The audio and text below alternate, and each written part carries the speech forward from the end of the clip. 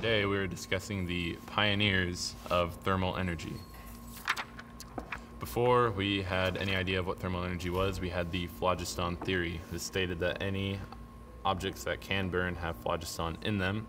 So when they did burn, they released the phlogiston into the air, and while in the air they were absorbed by the plants. That's why they thought that air did not burn. Robert Boyle, on the other hand, created his Boyle's law, in which gases in different sized containers had varying pressures. So a small container would have a larger pressure than a big container.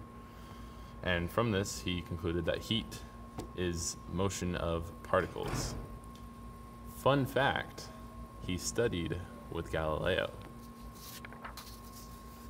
The next guy is Antoine Lavoisier. He did a phosphorus experiment where he burned phosphorus in a closed container and the mass increased, so he concluded that combustion adds mass. He was later killed by guillotine in the French Revolution. The third guy is Count Rumford.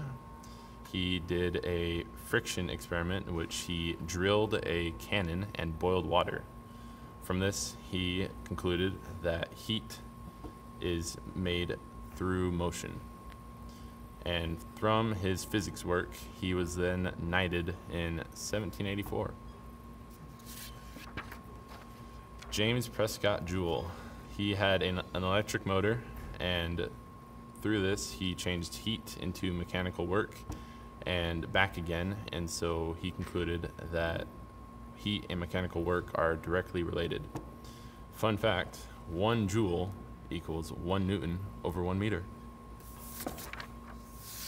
And this has been Pioneers of Thermal Energy.